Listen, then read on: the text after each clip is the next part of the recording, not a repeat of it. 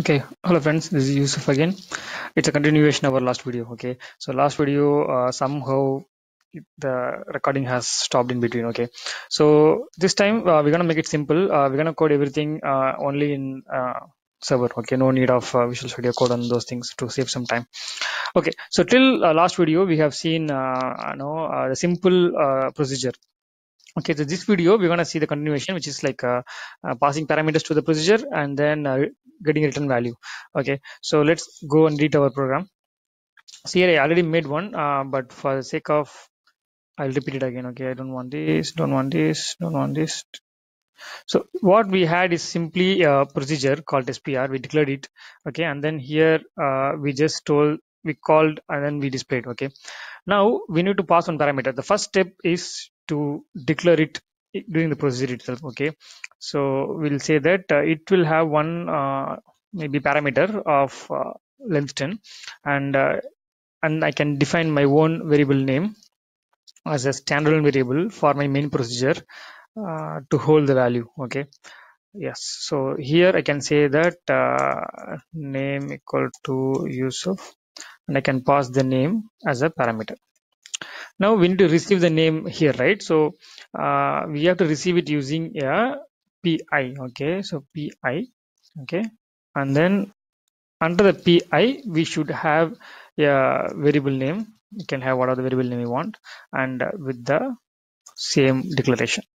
Okay, so now let's compare. So here we said we declared our procedure with one parameter. We are receiving the parameter using the variable name. Now this name will contain the same value what we have passed from here. It will be available. Okay, now let's quickly see if this works. Yes, file tp1. Okay, called was one tp1. So it displays hello user, which is correct. Now let's quickly do it in our FreeForm. So let me edit the file. So here is the file what we have. So first we need to change this declaration, right? So what we are going to do, I'm going to cut this one because we are going to make more than one line, and let's terminate this. And inside I'm say star n. I don't have a name. I say it's a character of 10. Okay, and then here I say name is equals to Yusuf, and I pass the name here. So we need to declare this name. So it's dcl-s name character of 10. Okay, now to receive this one we have to do dcl-pi, like how we have pi there, we have to put it here. So it's a pi for test pr, and we have to end this with npi, and inside we need to have the variable name, the declaration.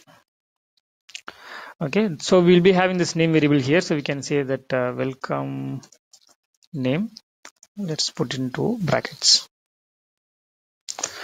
Okay, f2 f3. So let's compile this term qterm test pr1, done, call qterm test pr1. We got welcome Yusuf, so it's done. Now let's go to the another level. We're going to edit this one. So this time we are going to receive the value from the procedure. Okay, which means first of all this declaration should say that we are going to have a return value. Okay, so return value I'm going to put 50. So whatever you specify in this declaration itself, that is called the return value. Okay, so 50 character. So we want to receive it in a variable, right? So we have it as message, and let's put it 50, and now we will change this something like this. Okay, message is equal to test pr of name. Okay, by passing the name we are receiving the value in the message. Fine. In the procedure now the same thing, we need to have the 50 in this pa to tell that we have a return value of 50 character, and instead of displaying I can say return hello plus whatever comes. Okay, so that's how we'll return, and we can receive it in message, and we want to display it, right? So we'll display it here and display message. Okay, that's it. Let's quickly see if this works. File 14 tp1 qterm, call qterm tp1. So it prints hello Yusuf, which is correct because but this time it is displaying from our main browser. Okay, because return value and it is just displaying. Okay, now let's edit this one with the freeform. Okay, first point here, we need to have a return variable, right? So that should be coded in the declaration itself. So we're gonna have maybe a character of 50 will be my return variable, and it has one parameter which is this 10 character. Okay, let's come down. Let's do a variable to receive the value, and this is okay. And here we say that message is equal to testpr of this, and display the message variable here. And in the procedure itself, we'll say that in the pi we will have a character of 50 as a return variable, and sorry, 50, and we have one parameter which comes down, and instead of displaying you just do a return. Okay, welcome Yusuf. So let's change this value just to see if this works. Okay, F2 F3, and let's compile it. It's done. Let's call it welcome Mohammed. Okay, cool. So yeah, that's a quick overview about our procedures in freeform. Okay, so this could have given you the brief overview about how do you convert your fixed form code into freeform code. So as you can see, actually we have a lot of advantages, like we can have our code more writable, readable. We can have a lot of commands and then give the spacing.